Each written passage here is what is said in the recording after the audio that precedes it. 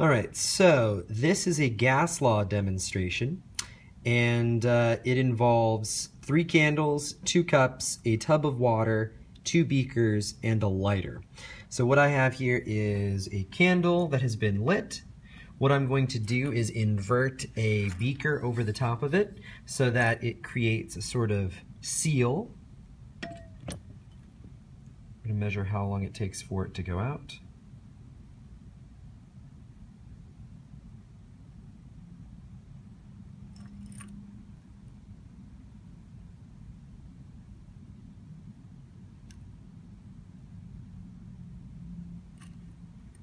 Took about 13 seconds or so, and at the bottom there, the cup started to levitate because the water level inside of it rose.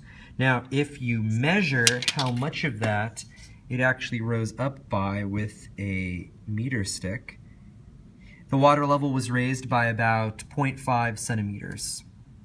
We're going to do the same thing again with 2 candles. So we have 2 candles in this situation here.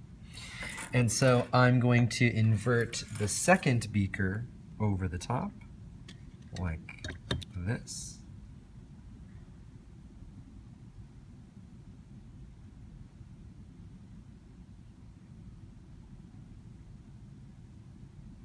The first candle went out after about 3 seconds. The second candle went out after about 8 seconds.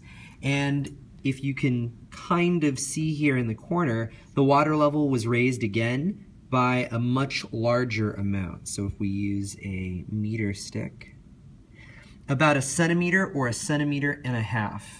And so if we look at both of them sort of side by side, you can see that this one went up by a small amount, this one went up by a larger amount, and it is sort of vacuum sealed in here now.